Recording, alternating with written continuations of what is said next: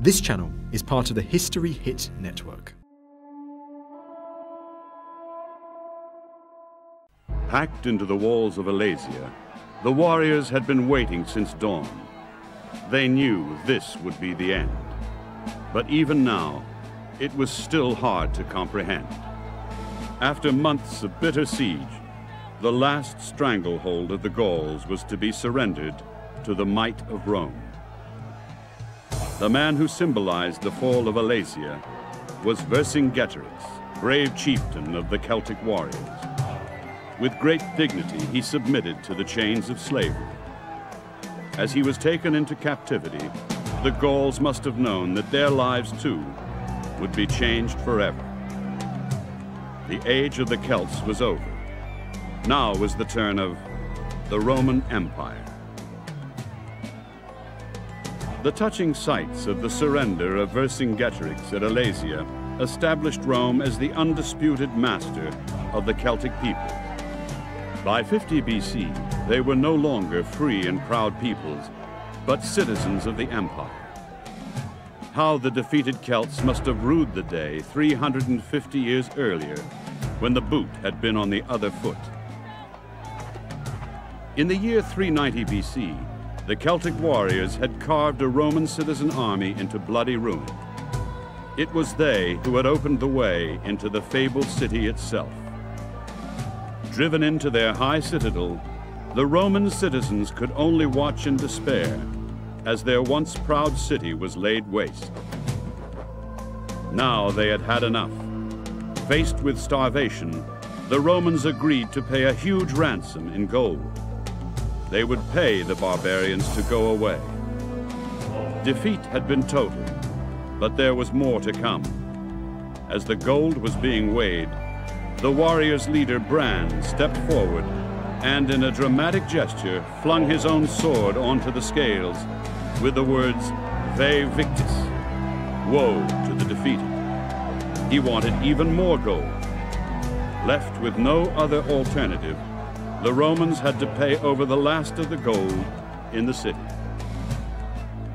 It was a bitter humiliation which Rome would never forget. It would take time, but they would have their vengeance in full.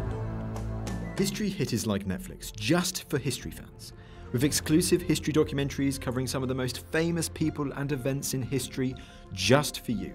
Our extensive catalogue of documentaries covers everything from the rise of Hannibal Barca to the illustrious treasures of King Tut.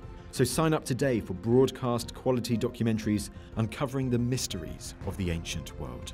We're committed to bringing history fans award-winning documentaries and podcasts that you cannot find anywhere else. Sign up now for a free trial, and Odyssey fans get 50% off their first 3 months. Just be sure to use the code Odyssey at checkout. The Romans called the invaders, who destroyed their city in 390 BC, the Gauls. The Greeks knew them as the Celtoi. The mists of time and the passing of centuries has obliterated much of their history. But there are those who argue that both names are still recognizable in Scotland and Ireland today as the modern Gaels and the Gaeltacht, or community of the Gaels. Now the Gaeltacht precariously survives only on the far western fringes of Europe and in the few relics of a once great power which dot the landscape of Britain. But in the 4th century BC, they dominated a vast swathe of land stretching from the Atlantic to the Black Sea and from the Baltic to the warm shores of the Mediterranean. The Celts were probably the most successful peoples of later prehistoric Europe, and they had a culture which was very different from that of the Greeks and Romans, but nonetheless it was in many ways much more sophisticated than a lot of people tend to suspect. They did not have an organisation which was based on the state. They had no concept of state. They had no concept of the kind of political system based on towns and so on that you find in the classical world. But despite that, they had a society which was very dynamic, materially very well developed. Although classical writers were quick to dismiss them as savage barbarians, the Gauls and Celts enjoyed a rich and diverse culture.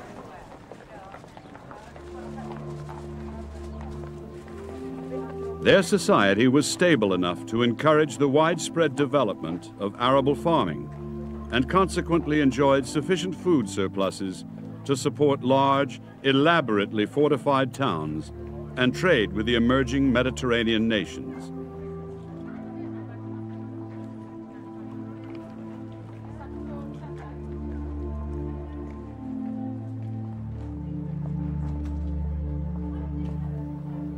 This, in turn, supported a surprisingly sophisticated economy.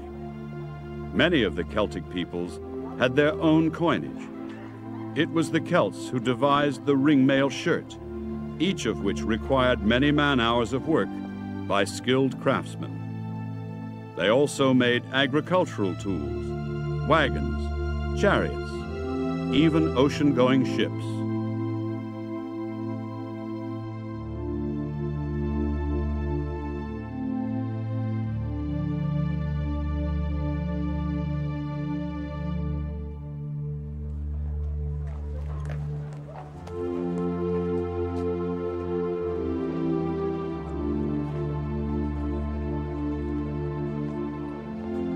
The Celts were famed in the ancient world for their love of decoration and adornment. Most famously, their neck decorations, or torques, worn by many warriors.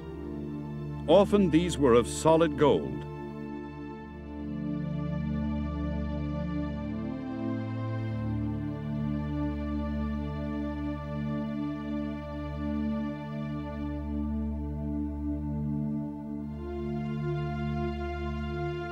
These personal effects usually went to the grave with their owner, as can be seen in this Celtic burial site excavated in France. As one would expect in these troubled times, Celtic society was dominated by the warriors. They formed their aristocracy in much the same way that later medieval societies would be dominated by the knights.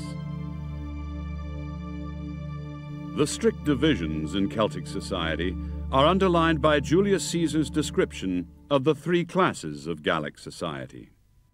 Looking after the spiritual life of the people were the Druids, or holy men. Even today in parts of Britain, echoes of the Druids and their strange rituals still survive. Eerie monuments like Stonehenge on Salisbury Plain are their lasting legacy.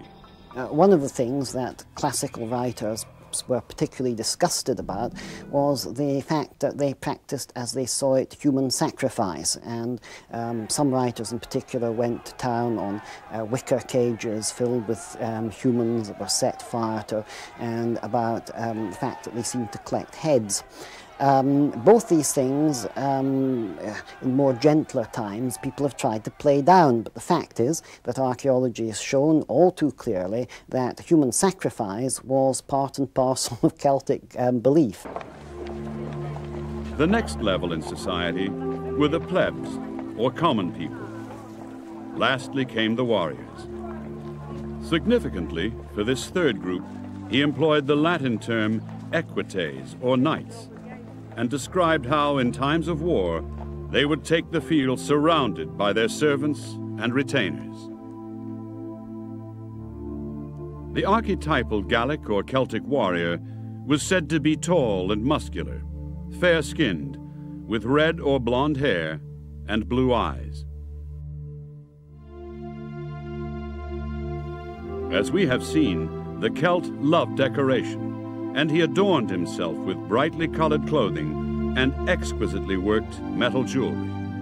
He was supported by his own clansmen, whom he knew he could trust. Warriors were outfitted by skilled armorers who provided them with weapons famous for their quality throughout the known world. Like the later medieval knight, the Celtic warrior was trained from boyhood to be a fanatically brave fighter, prepared to face his foe in single combat. He would fight on foot, on horseback, or even from a fast chariot. all our sources from the classical world looking at the Celts agree that they are war mad. Now, to us this may seem a strange way to run a society, but it's a way of competing and establishing a pecking order, essentially.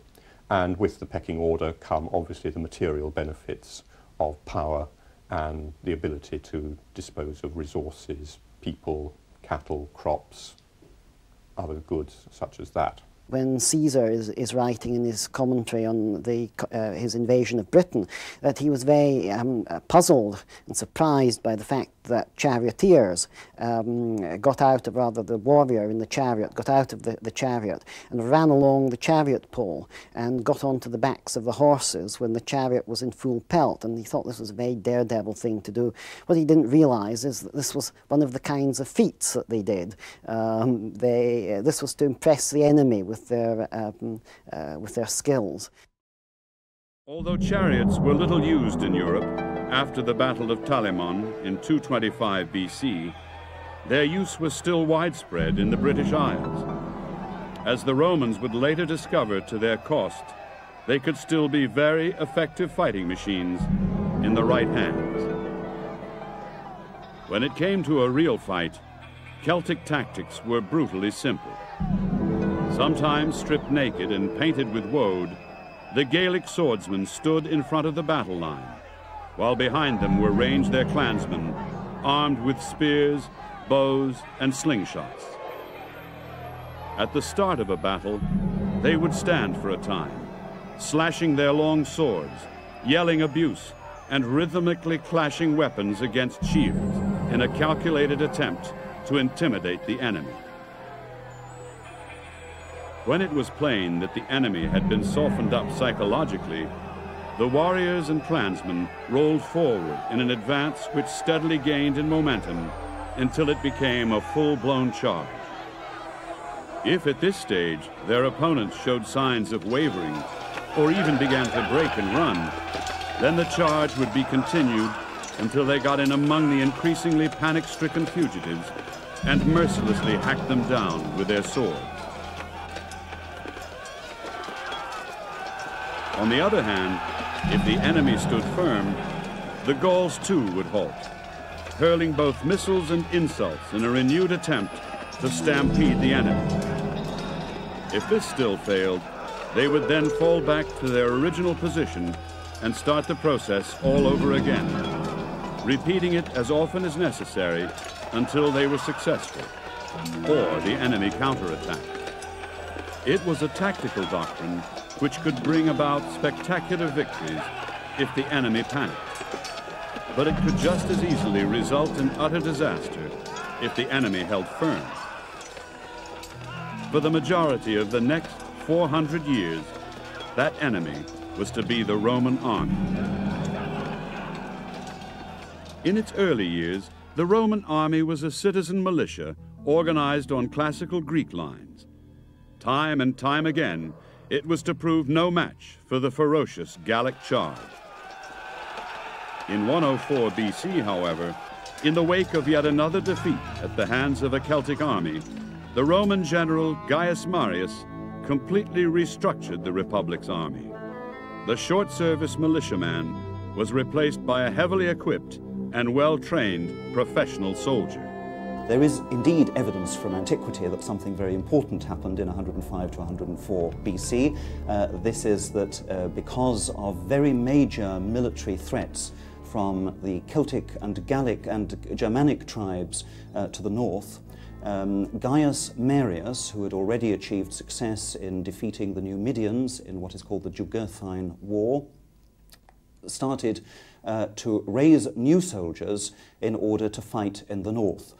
Again, it was a prestigious and potentially profitable way of life, one which in many ways was preferable to the existence of a subsistence peasant farmer. Clearly there were risks. You might get killed, you might get maimed, but the potential rewards were equally great. With the restructuring by Marius, here at last was the backbone and foundation of an empire. On the battlefield, too, the army was thoroughly reformed. In place of the old system of lining up their army in 3 battle lines, it was organized into the famous legions of Rome. Each legion initially comprised of 10 cohorts or battalions.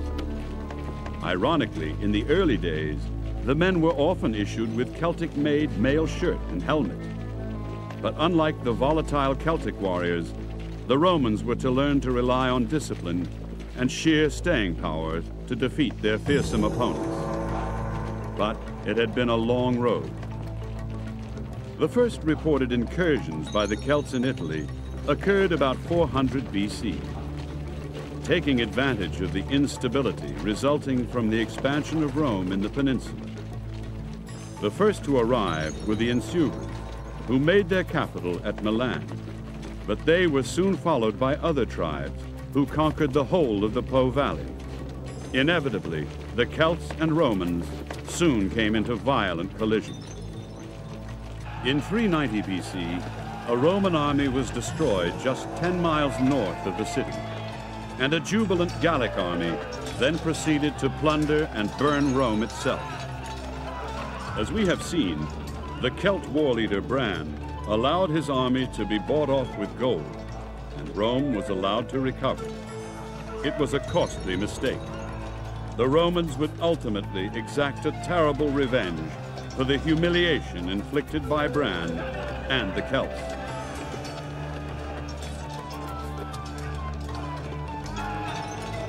But first, there was to be some small respite. Distracted by the long drawn-out Carthaginian wars, Rome ignored the Celts. As long as they kept themselves to themselves, they were allowed to live peacefully.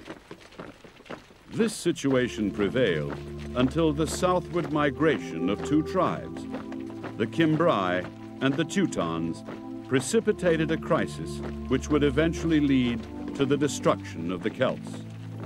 By the time of Julius Caesar, the Roman armies in the field were very different to what they had been in the 2nd century BC. And I think the very crucial factor here is the change that resulted from a war called the Social War in 91 to 89 BC, as a result of which the entire population of Italy became Roman citizens. And that meant there was a much larger reservoir of manpower for the Romans to draw upon. It resulted in considerable problems for the Roman government, but I think this was one of a number of factors that led to a general change. Conscription did not, in fact, come to an end. We know that even under the emperors, there was still conscription of soldiers in the provinces. So I think it's a gradual change. The new reformed Roman army proved to be ruthlessly efficient. In a brutal series of campaigns, the Cimbri and the Teutons were destroyed. Within 40 years, the boundaries of the Romans had been pushed northwards into France, driving the Celts back from the Mediterranean forever. It would not be long before their remaining homelands would be under threat. Those lands formerly ruled by the Celts in southern France and northern Italy were now 2 new Roman provinces of Gallia Narbonensis, more commonly known simply as the province, which has come down to us as the modern-day Provence region. The other was Gallia Cisalpina. Together, the 2 provinces made up a huge amount of territory with a strong military presence. In 59 BC, both provinces received a new governor. The Roman army had been revolutionized, but it still lacked an aggressive and visionary commander.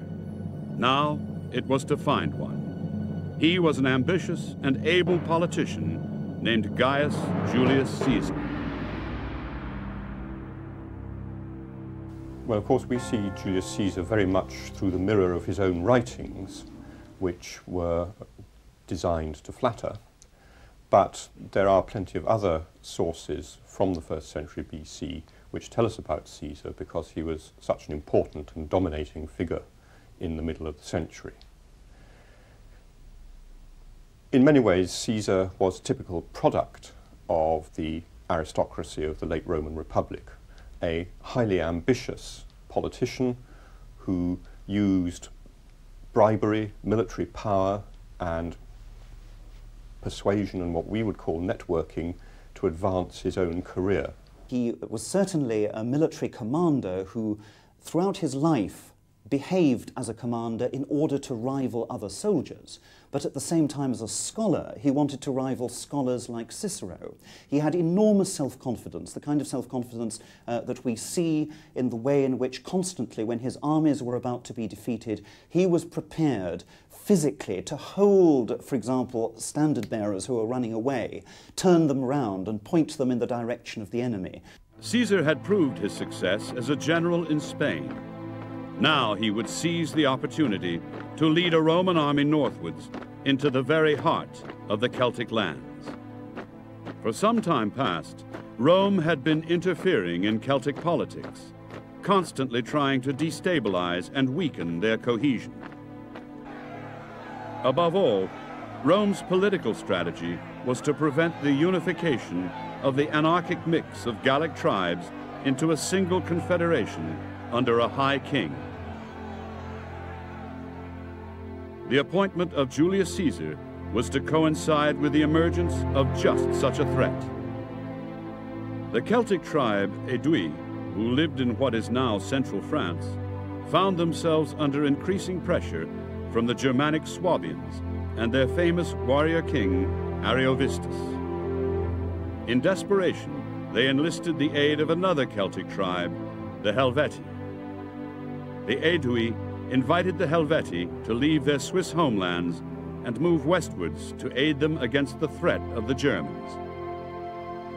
The quickest way for the Helvetii to reach their new allies was to cross the Rhone at Geneva and pass through a part of Gallia Narbonensis. They promised to do so peacefully, but it seems the newly appointed governor was spoiling for a fight. Caesar refused them passage and broke down the bridge at Geneva. He then barred their passage with all the troops he could muster. The Helvetii were not seeking a quarrel with Rome, so they headed north instead and descended through the Jura passes into Sequani territory. But Caesar was not to be thwarted.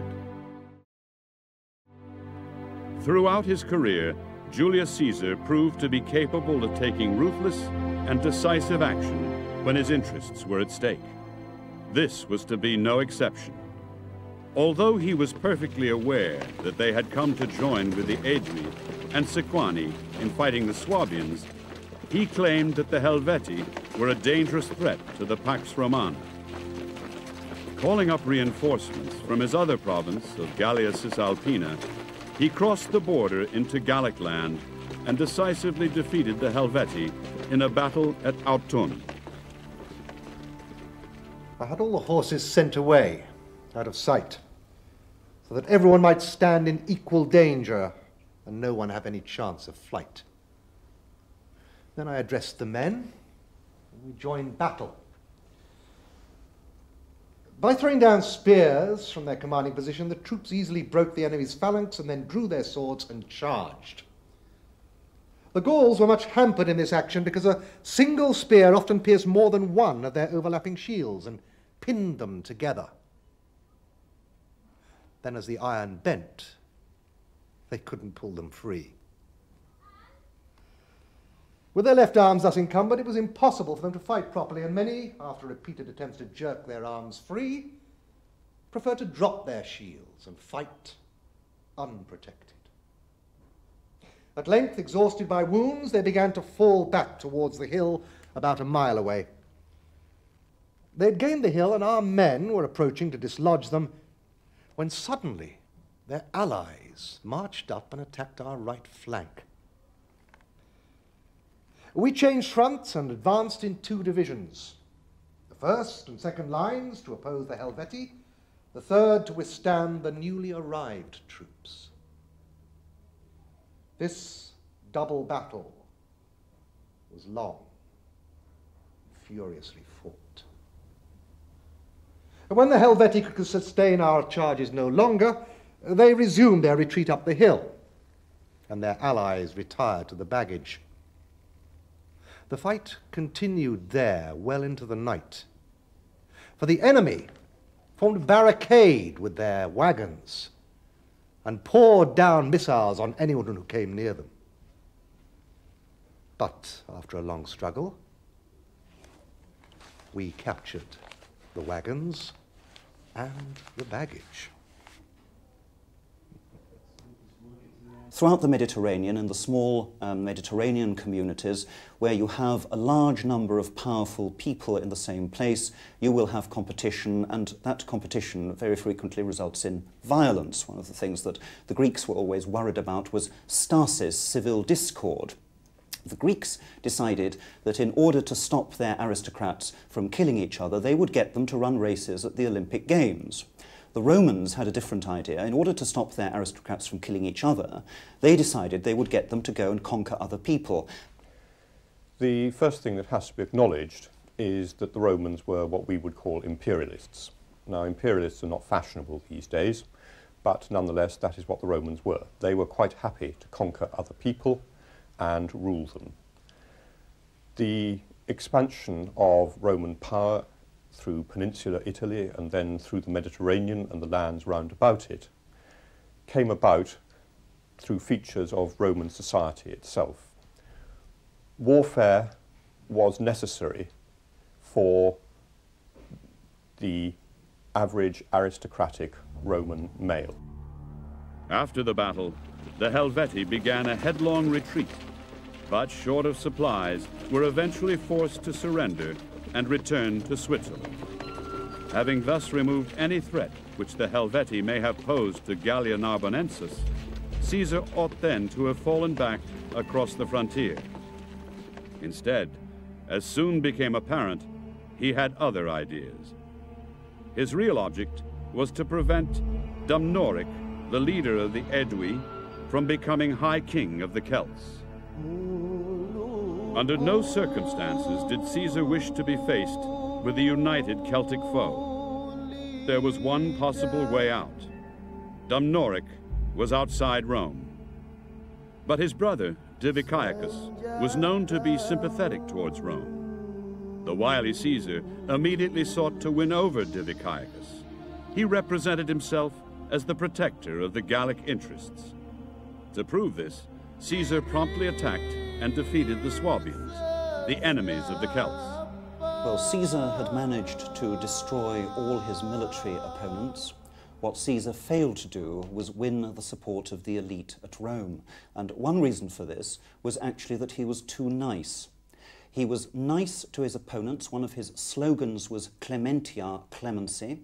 So in order to reintegrate people who had fought against him in the civil wars into his republic, he gave them political offices, he gave them honours, but at the same time, of course, he had to reward the supporters who had helped him to win that victory.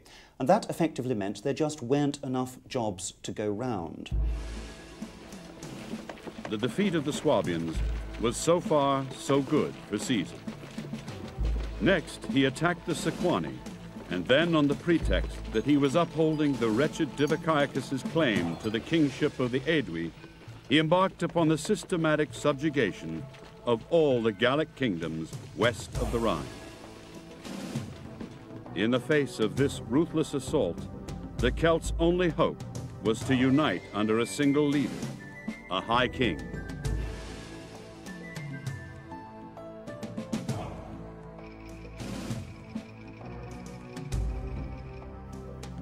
By association with Caesar and his brother, Dumnorix had been neutralized.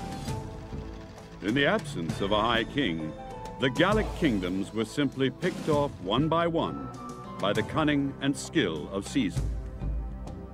If they resisted, they were crushed in battle.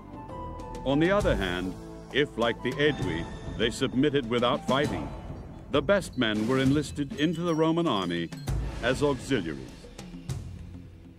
In this way, the Roman conquest became a runaway train. The more it conquered, the stronger and more invincible it became. Nevertheless, all did not always go entirely the Romans' way, and even Caesar had some anxious moments. During the fighting with the Nervii on the banks of the River Sambre in northern France, his men were starting to build their camp when the Gauls suddenly attacked, throwing them into confusion. Caesar was there, and later recalled the events in his Gallic Wars. The men's movements were slow, and some in the rear, feeling themselves abandoned, were retiring from the fight and trying to get out of range. Meanwhile, the enemy maintained an unceasing pressure up the hill in front of us, and were also closing in on both flanks. As the situation was critical and no reserves were available, I snatched a shield from the soldier in the rear, made my way into the front line, addressed each centurion by name, and shouted encouragement to the rest of the troops, ordering them to push forward and open out their ranks so that they could use their swords more easily. Eventually, the Romans were able to counterattack and win the day. But once a tribe had been subdued, it almost meant that they would lie dormant forever. In 56 BC, for example, when the recently pacified Veneti revolted in Brittany. At first, it was a fairly straightforward matter. Some Roman officers were seized with a view to exchanging them for the hostages earlier given up by the Veneti to Rome. But this relatively minor act of defiance spiraled out of control into full-scale war. The Veneti were notable among the Celts as great seafarers, and their navy dominated both the Biscayan coast and the English Channel. They were therefore able to spread the revolt quite easily and obtain assistance from the as yet unconquered Celtic kingdoms along the Channel coast. Furthermore, their towns were generally situated on rocky promontories, which were extremely difficult to attack by land. Even when the Romans could succeed in breaching the land defenses, the Veneti simply evacuated everyone by sea and continued the fight elsewhere. The Veneti were one of the Celtic tribes living in what is now Brittany, Armorica in western Gaul, probably along the southern coast of the peninsula of Brittany. Like many coastal people, they clearly relied heavily on seafaring and navigation as part of their way of life. Unfortunately, we only know about them from Caesar's narrative when he came up against them in war. Ships tend to be fairly elusive archaeologically. They tend to sink at the end of the day, or the bits of wood tend to be reused for other purposes, and actual Venetic ships are basically lost to us. However, there are a couple of coins which have survived from the Iron Age in Britain, which show ships that appear to have been used in cross-channel trade, and these are plank-built vessels, fairly deep, and it is assumed that similar types of vessels were still in use in the Roman period. Recognizing that he was getting nowhere against his foe, Caesar decided that his first priority was to defeat the Veneti at sea. And so, for the first time, the Roman navy rather cautiously ventured out of the warm waters of the Mediterranean and into the deep and stormy waters of the Atlantic. By rights, the relatively lightly constructed Mediterranean rowing galleys ought to have been no match for the much more solidly built sailing ships of the Veneti. Only too well aware of their weakness, the Romans therefore avoided a direct confrontation on the open sea and instead brought the Veneti to battle in the relatively narrow confines of Quiberon Bay. Fighting in such a confined space gave the highly maneuverable galleys a crucial advantage. But not content with this, the Roman seamen devised a cunning plan to increase that advantage still further. Lashing what Caesar described as pointed hooks onto the ends of long pikes, they slashed at the rigging of the Gallic ships, cutting halyards and making them unmanageable. The Gallic seamen had no effective reply to this tactic, and conceding defeat, began to fall off. Then utter disaster struck. The wind dropped altogether. Only the rowing galleys could still move, and the Romans simply picked off the helpless Veneti ships one by one. Only a handful managed to escape. Well pleased with this famous victory, Caesar exploited it to the full by moving north again and ruthlessly destroying the remaining Gallic kingdoms along the Channel coast. Then, having reached the Rhine, his attention turned to the mysterious island of Britain. Caesar lacked both the men and the resources to mount a full-scale invasion of the island. His military objectives were therefore confined to carrying out a reconnaissance in force. By doing so, he hoped to find out if it was feasible to mount an amphibious assault across the Channel at a later date. His political objectives were also twofold. A successful raid on Britain would both emphasize the power of Rome to the Gauls in Europe. It would also enhance Caesar's own reputation in Rome. His campaigns against the Gauls in France were creditable enough, but to venture across to an island steeped in mystery on the very edge of the world was a very different matter indeed. Caesar left the world completely. He left mainland Europe. He went to this mysterious island in the ocean of the rim of the world. To go to Britain is actually to go further than the known world, and this is what Caesar wanted to do. But neither expedition was much of a success. The dangers of expanding his fleet to the wilder waters of the Channel were emphasized by a great storm which destroyed many galleys. How fortunate the Roman navy had been to avoid a battle against the Veneti in the open sea. Although Caesar was later to claim some tactical successes from his British invasion, the Gauls were unimpressed. The Romans and their great general had failed to conquer the British kingdoms. Inspired by this show of apparent weakness in their Roman overlords, a massive revolt broke out in the Auvergne in 52 BC. It was led by the man who was to be Caesar's most formidable opponent, Vercingetorix.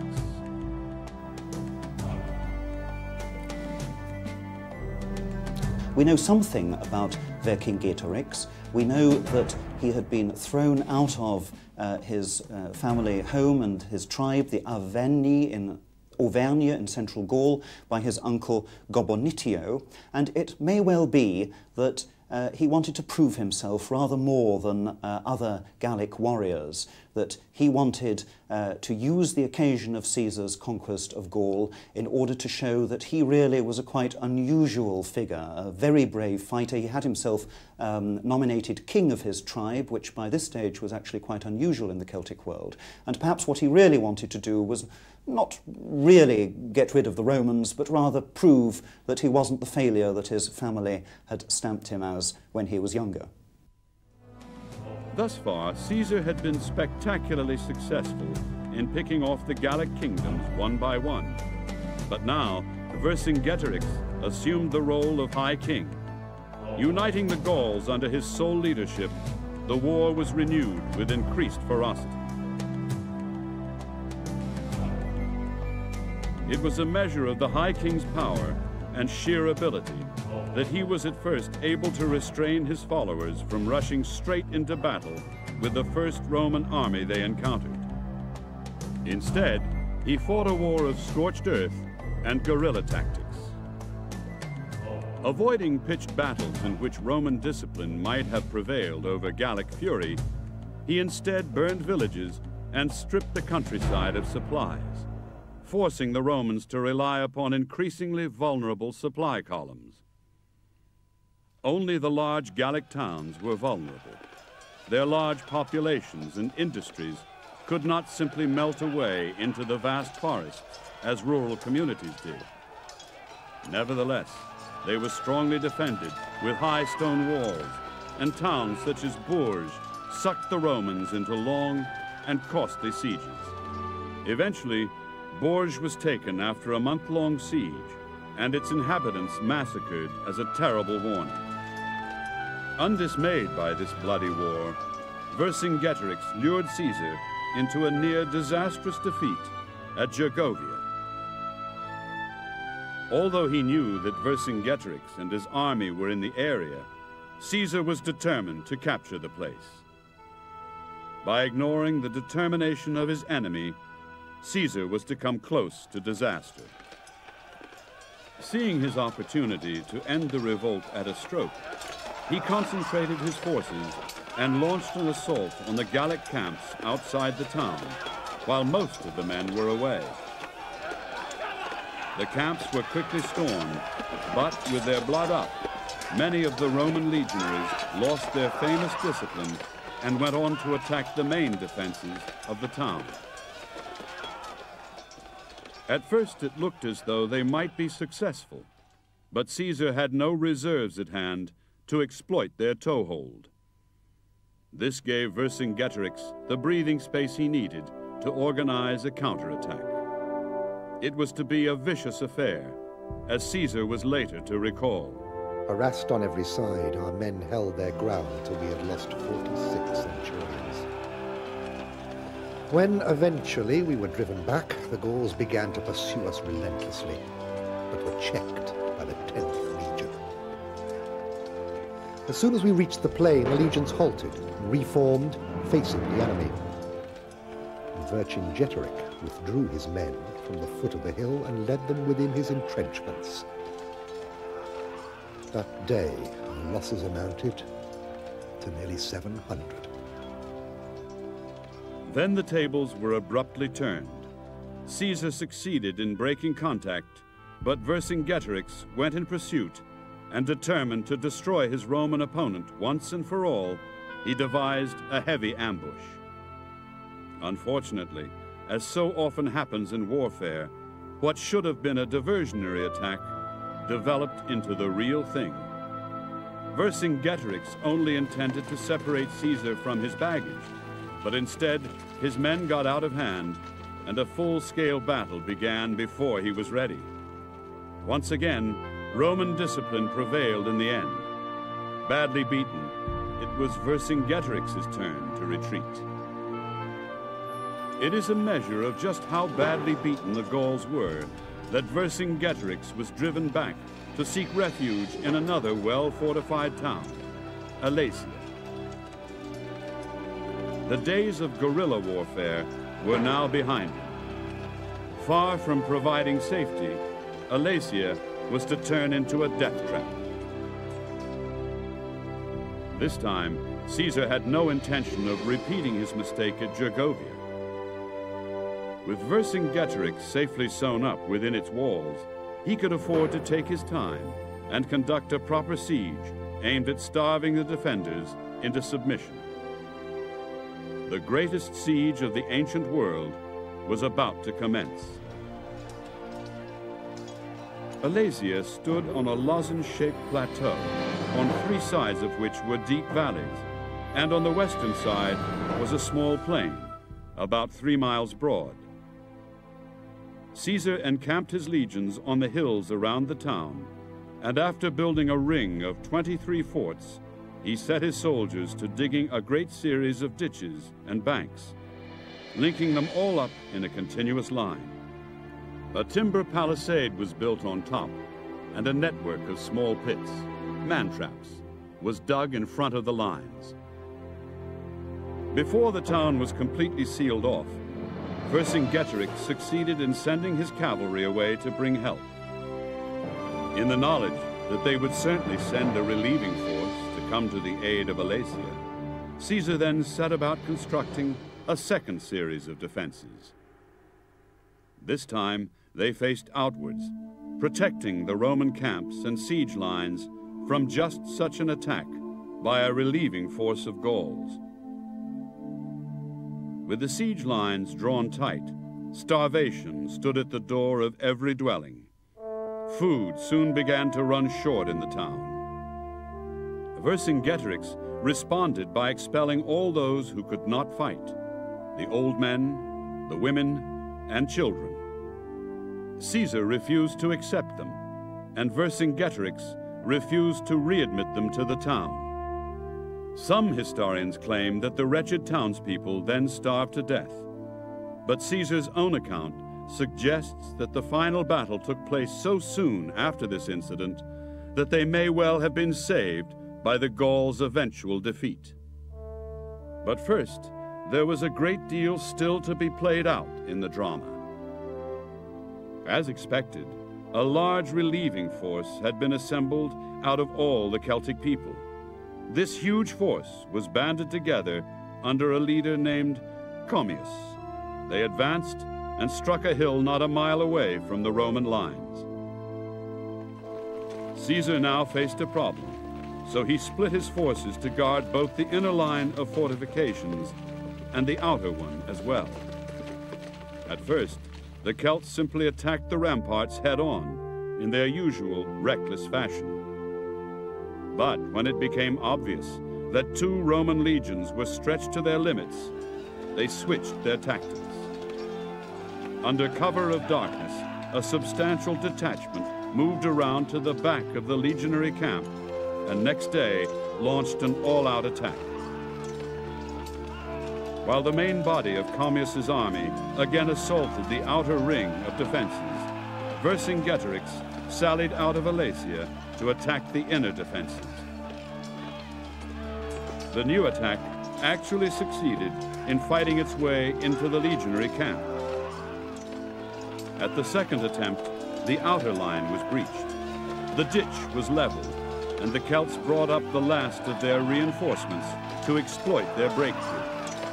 It was a critical moment in the battle. Like tired boxers in a clinch, both armies were inextricably locked in combat. Neither side could retreat. They could only win or die. It was to be Caesar who grasped the chance of life. When I saw that my men were weakening, I sent Labienus to their relief with 6 cohorts, telling him to remain on the defensive if possible, but if he could not hold the camp by any other means, he must withdraw some other cohorts and counterattack. Meanwhile, I visited other parts of the lines, urging the men to hold out. On that day, I said, on that very hour, depended the fruits of all their previous battles. As the struggle grew fiercer, I led up a fresh detachment in person. We renewed the fight and succeeded in repulsing the attack.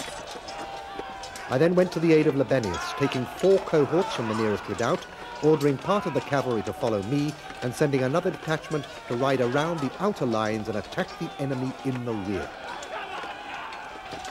The enemy knew I was coming by the scarlet cloak which I always wore. And when they saw the cavalry squadrons and cohorts following me down the slopes, they joined battle. Hope had indeed gone for the Celts. Next day, Vercingetorix, accepting that all was lost, came out to surrender to Caesar.